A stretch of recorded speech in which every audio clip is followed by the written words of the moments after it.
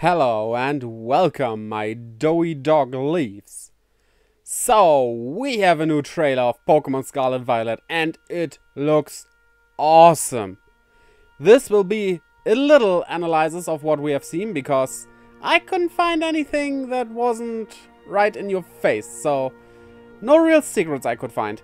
But I also, at the end, make a list of every Pokémon that is now confirmed due to the trailer to be in the games. So, let us start.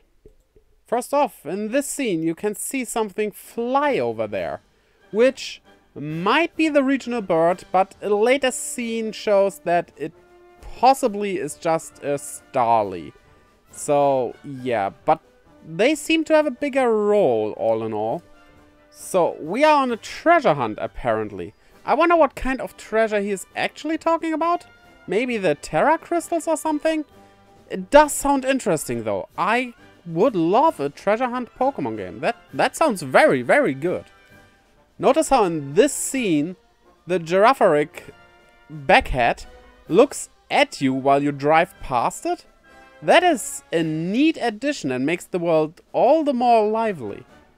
We see Deerling and Saucebug in at least 2 different of its forms.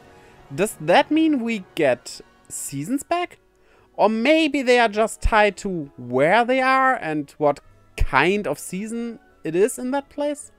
Could also be just the case. Now we have seen Fluffy in the last trailer, and this one shows us Rief, but no Ampharos. Wild theory here, might we get a regional evolution for Fluffy? Maybe a regional Ampharos or a totally new one? Now one thing we have confirmed is that we can actually ride the legendaries. And we might get them pretty early, as they are basically our new HMs. They can not only be driven or ridden, they can also climb and go up waterfalls and all that stuff. That is actually kinda cool.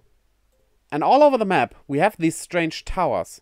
My guess is that they act like the Sheikah towers in Breath of the Wild, for example, or those towers in the Assassin's Creed games, where you climb up and can scan a broader area to see like side quests and everything that just uncover the map a bit more. Probably those, or there's some bigger secret, but I think it's for that purpose. Okay, without any doubt now, this is a Poké Center. But the ads are more interesting. We have ice cream in the form of its foot. Then we have some kind of tea. I cannot pin down any Pokemon here, but yeah. And the one on the left, isn't that looking kinda like red? Might just be a coincidence, but I don't know. Maybe we get something like that battle thing from Black White 2, where you could fight all the older champions and stuff. That would be neat. Now, 2 things in this image. We see a shooting star over there, so maybe that is a Minior coming down and you have to search for Minior to catch them? Would be interesting that they can just appear all over the map, kinda. And those buildings definitely look like Duraludon. And I doubt that this is a coincidence. Oh, and we have this guy, one of your teachers. And I so hope he specializes in fairy types.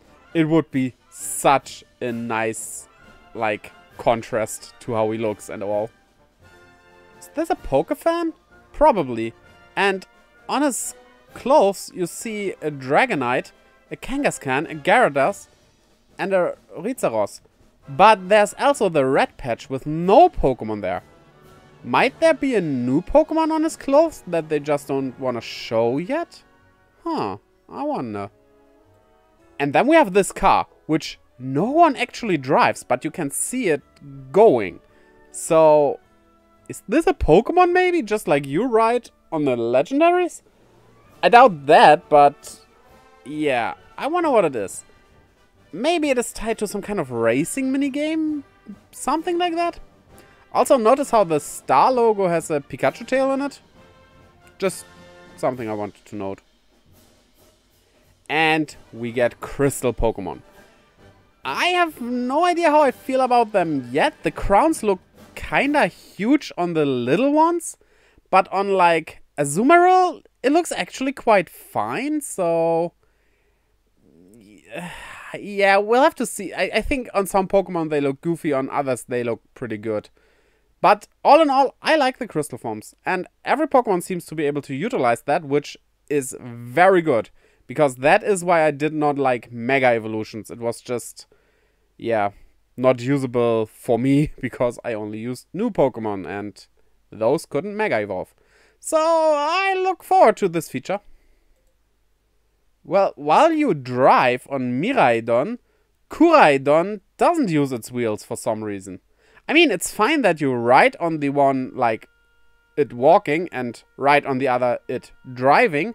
But why does it have wheels then? That is a bit strange, but oh well. Now, in front of that student there on the left, there seems to be some kind of Pokemon maybe? It's hard to make out, but there definitely is something there, and I don't think it's just a plant. Might be a new one, might be something new that we see in the trailer, might be something old. It's not really seeable that good that you could tell what it is, though.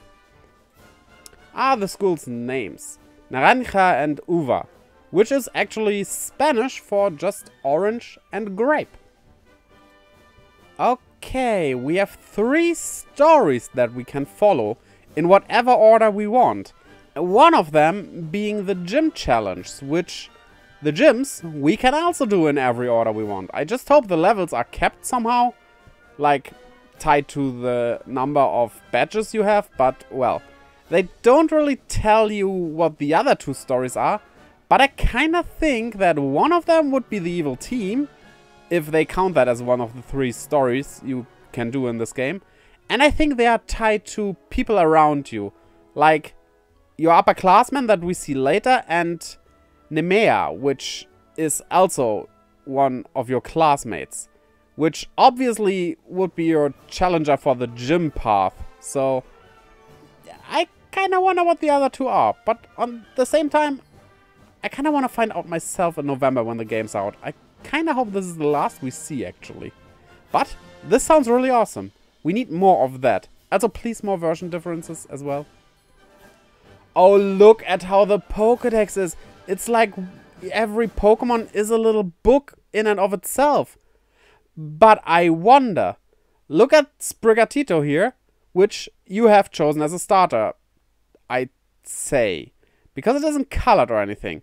Lechonk is colored, so this definitely is caught. And you can see Quoxley as well. Meaning you have seen Quoxley as its name is grayed out and stuff. But then we also have this 11. What does this tell us? We didn't see this Pokemon, but why is the 11 there? It's not like a potential evolution for Lechonk, because, I mean, I guess Lechonk will evolve, but we should see the potential evolutions for Quoxley and Sprigatito as well, in that case. But it's only book number 11. What is that about? Maybe it's just a Pokemon you heard about but have not seen, and they include those 2? That would be awesome. So, now for the list of Pokemon that we got confirmed in this new presentation. Starting with Growlithe and Arcanine. Then we see Deerling and Sawsbuck here, as well as here. We can also see Houndour and Houndoom in this screen. And with Paldean Wooper, we have a new regional form. It is Poison Ground type, apparently. We can also see Snorunt, but not its evolutions. But because it has 2, I doubt it gets a new one or something. It's just, they only show this and that's it. And we also see Gyarados. Quite literally DOS, because there are 2. Here we have Murkrow and Honchkrow. Hariyama is also confirmed. And, like we have seen, Girafarig is here as well. And like I said, no Ampharos, but we have Fluffy and Mareep. And Skiddo and Gogoat, again, are not rideable. They have a strange destiny in this series. Our little turtle friends, Tootle and Dreadnought, are also joining the group. We also see Cufant, but not its evolution. Might it get a new one, maybe? Maybe not. Psyduck and the aforementioned Starly are in the library. Now Sunflora I'm not sure about if that is one or just a plant that looks like one. Could also be a puppet or something. Or a regional form. But well, we have this. Squavit and Greedent are also part of this region, it seems. And a Burning Bird, Fletchling, is also to be seen. And the first new one we see here is Fido, and I love it. It's so adorable. I wanna net it? Vigorous Vigoroth and Slacking are here as well. Beware, do not step in the Cacnea and Cacturn here. Rolling around at the speed of a tire is Donphan. And Dragonair is swimming through the water instead of flying. Well, it apparently can do that, I guess. And there's a Pineco. Oh wait, there are two. So it's a Pineco. Echo. Mischievous, Misdreavous, and Mismagius are also on the loose. Give a tissue to Capchu and Beartic, please. I have no idea what this is, though. Oh, look down there! It's a Pachirisu. I love Pachirisu. Don't get taken away by Drifloon if you are only a child. Beware, do not step on Pincurchin.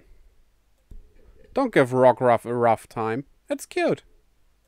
And the second new one from this trailer is Satitan, which is apparently an ice whale. And I like that design. That looks great. This trainer has a Sylveon, a Scizor, an Altaria, an Electric, and a Hatterene atop of a Lechonk. But all of them are fully evolved except Lechonk, which we haven't seen the evolution now, and Electric. So maybe a new evolution here? Who knows? Oh, it's my favorite dragons, Noibat and Noivern. Ice-Q and Stonjourner are also tradable, I guess. Well, it wouldn't be tradable, right? Golduck is golden. Hi! Drylus. Persian, Azumarill, Driftblim, Lilligant, fighting a Dragonite. Also Luminion, Slowking, and Clawitzer. Guess the entire Shinx line is here as well. A lot of people will like that. And there's a Raichu. There's Sinistea and Poltergeist in the cafeteria of the school. I love that. Hippowdon pows down. Magna, might.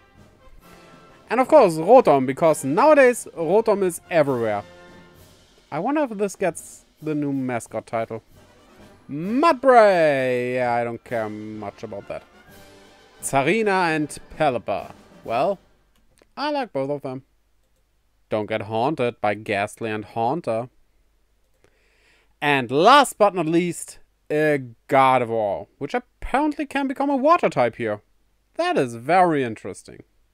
So, this was everything I found in the trailer. I hope you enjoyed that trailer as much as I did. Pokemon Scarlet and Violet look awesome so far. What do you think? Tell me in the comments below. Also, net the like and subscribe button as well as the little ball into a nice dough and bake it. It will be yummy. And check out the links in the description leading to my Twitter and Instagram where I post stuff and keep you updated, as well as to my Twitch where I live stream every Friday, Saturday, Sunday and Monday. I hope to see you over there as well, and until next time, bye-bye!